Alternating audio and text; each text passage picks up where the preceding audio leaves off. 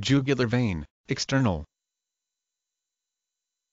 Jugular vein, external, the more superficial of the two jugular veins in the neck that drain blood from the head, brain, face and neck and convey it toward the heart. The external jugular vein collects most of the blood from the outside of the skull and the deep parts of the face. It lies outside the sternocleidomastoid muscle, passes down the neck and joins the subclavian vein. The internal jugular vein collects blood from the brain, the outside of the face and the neck. It runs down the inside of the neck outside the internal and common carotid arteries and unites with the subclavian vein to form the innominate vein. The jugular veins are particularly prominent during congestive heart failure. When the patient is sitting or in a semirecumbent position, the height of the jugular veins and their pulsations provides an estimate of the central venous pressure and gives important information about whether the heart is keeping up with the demands on it or is failing. The word jugular refers to the throat or neck. It derives from the Latin jugulum meaning throat or collarbone and the Latin jugum meaning yoke. To go for the jugular is to attack a vital part that is particularly vulnerable.